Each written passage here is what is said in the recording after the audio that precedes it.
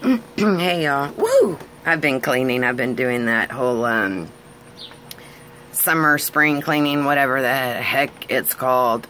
I've got a big old pile of stuff for the Goodwill, but I wanted to say today I didn't have one or two. I had 3 phone calls this morning from people I didn't know about 2 of them were about backyard breeders. One of them was about abuse, and that animal control was called and nothing was done about it. I said, well, do the dogs have a bowl out there? And they said, yeah. And I said, and do they have like a trash can or a plant they can crawl under for shelter? Yeah. Well, then animal control won't do anything about it. That's just the law.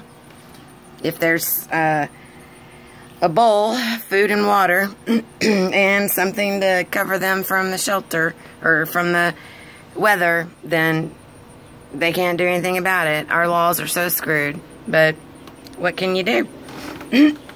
What can you do? Today and tomorrow are the hottest days that it's going to be in Texas this year. And it is brutal. It's brutally hot out here.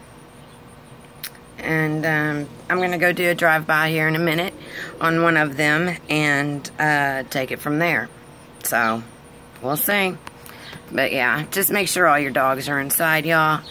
Keep them dehydrated because it's very easy. But I know people that chain their dogs and keep them outside aren't going to bring them in because they're dogs. But you wouldn't stay outside this long. You wouldn't stay outside all day, would you?